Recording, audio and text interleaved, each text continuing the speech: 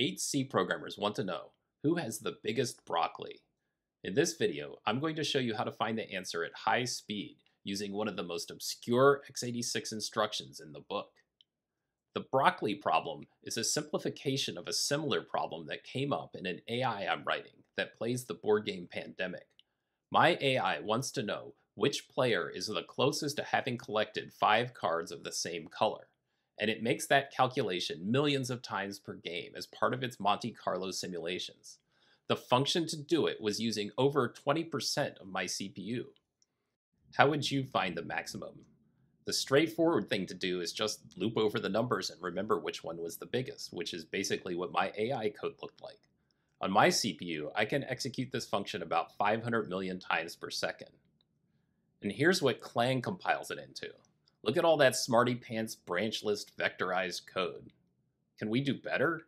After reading almost 800 pages of Intel documentation, I found an instruction that Clang apparently doesn't know about. PHMINPOSUW. I'm not sure how to pronounce it. PHMINPOSUW. PHMINPOSUW. It's an x86 instruction for finding the minimum value of a vector of integers.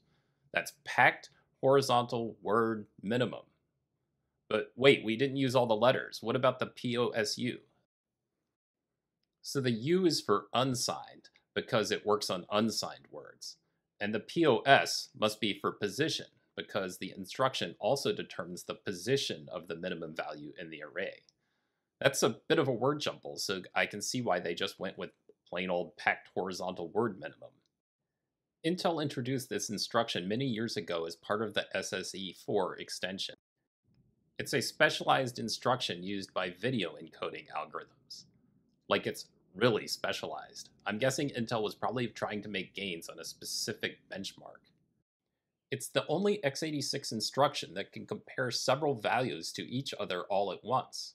Although Intel has a bunch of instructions for comparing vectors, they all do pairwise comparisons, producing a third vector. This is known as a vertical operation, whereas PHMINPOSUW works horizontally to compare numbers within the same vector. Here's how it works. There's a source register and a destination register. These are both 128-bit XMM registers that can hold a vector of 8 16-bit integers. So you put your 8 numbers in the source, and PHMINPOSUW will put the minimum value in the low 16 bits of the destination register. In the next 16 bits, it puts the index where the minimum value was found, and the rest of the bits are zeroed. Remember how I said this was a specialized instruction? It's not like the other instructions that have variants. There's no version that accepts signed operands, for example. And there's no version to compare bytes, D-words, or quad words. It has to be shorts. And there's no version for working on floating point numbers.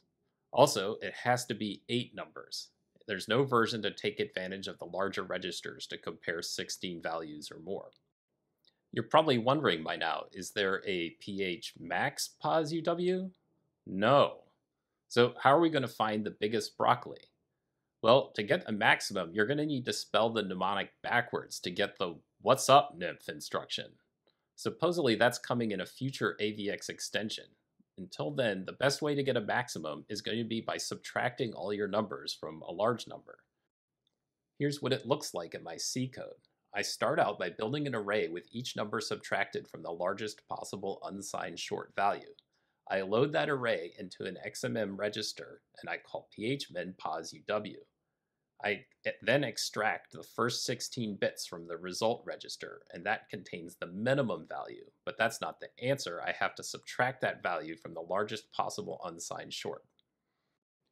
As I'm sure you've noticed, I'm not coding this in assembly. I'm using compiler intrinsics. Just to be confusing, they have different names than the actual instructions, so you have to look them up in the documentation.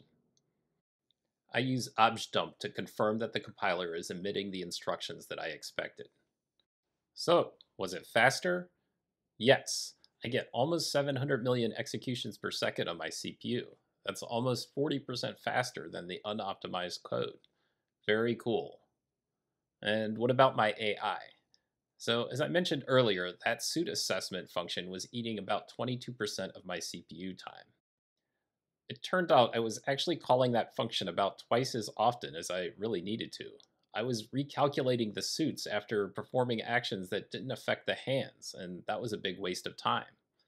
So fixing that actually saved about 12% of my CPU time, and assessing suits got down to 10%. Optimizing the suit assessment function to use PHMINPOSUW was a big speed up for that function, but in the big picture, it only improved performance by about 5%. So the lesson learned is look for the low hanging fruit, but it's also fun to optimize the next few percent anyway. I hope you enjoyed this video, and I'll see you next time.